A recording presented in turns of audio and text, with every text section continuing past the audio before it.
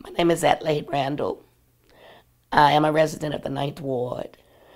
I've lived here for 40 some years now. I just can't leave. I'm at home and it's hard to leave home.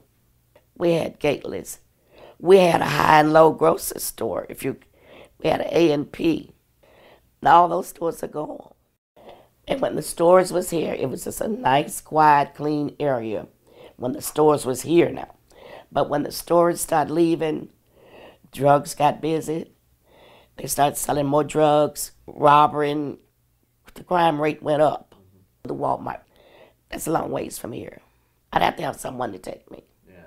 But if I was going to go shopping, I would go to the Walmart. We got a new Walmart. Say we got our Walmart. I would go there and shop. And I could bring my things home. I could do it by myself. I'm for the Walmart because when we leave here today, that's a long ways from here. And I like to go through the stores and like take my time. Yeah. And by me being in a wheelchair, it takes some time. And all I can just visualize that Walmart is going to be sitting out here next year. And I can get my Memorial Day food from right here. I don't know if you saw all the land over there.